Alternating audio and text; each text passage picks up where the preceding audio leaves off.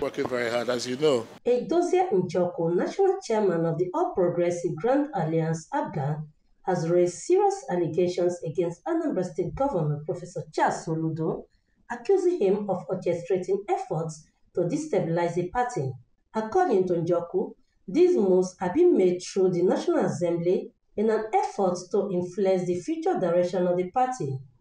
Addressing reporters after an emergency consultative meeting organized by the Independent National Electoral Commission (INEC) in Abuja, Njoku expressed disappointment over failed efforts to reconcile with Soludo. He claimed that despite attempts to strengthen the party's unity, the governor's actions had hindered progress towards building bridges and as a result undermined them.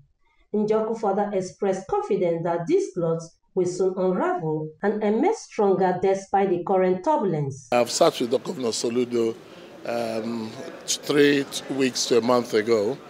We talked. I thought we were friends, actually.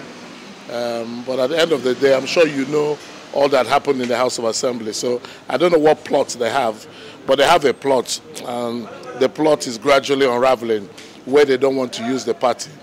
They want to use the National Assembly to actually... So there's a plot, and you will see the plot might soon unravel.